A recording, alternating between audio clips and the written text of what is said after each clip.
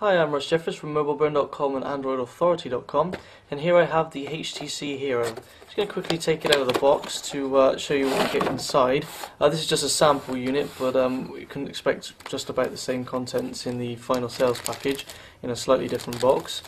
As you can see, we've got the white version of the device, which is going to be available on T-Mobile in the UK and named the G2 Touch. There'll be a black version available as well from the Orange network in the UK around about the same time.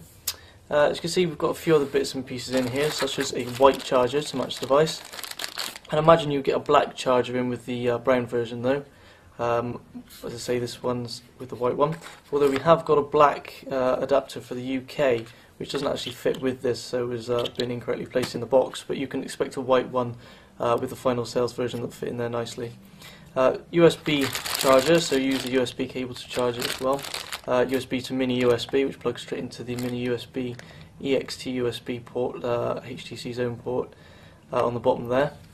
It can also be used for data and synchronizing with the computer and such. We also have some white headphones. Again, I'd imagine you probably get black ones with the brown version.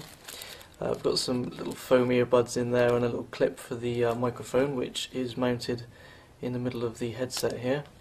As you can see, we've got controls for the music player and then a microphone on the other side. Headphones don't look the best quality, they feel a bit cheapy, but they do look at least quite nice. And most importantly, a 3.5mm audio jack.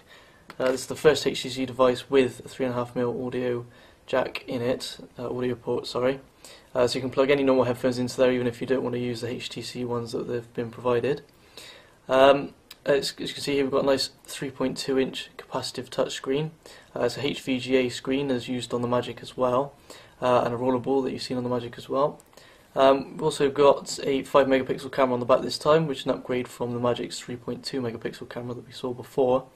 And we've got usual connectivity such as HSDPA, GPS and Wi-Fi and things like that, so you can use sat-nav and internet and such.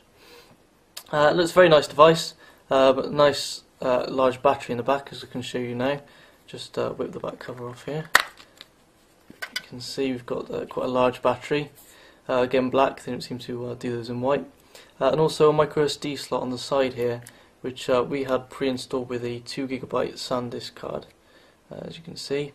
But you can obviously extend that up to maybe 16 or 32GB, should you want to expand the storage even further. But it's a pretty nice handset. So far so good. We've been testing it just for the day, and it seems very nice, very intuitive system, as we saw back at the HTC event a while ago.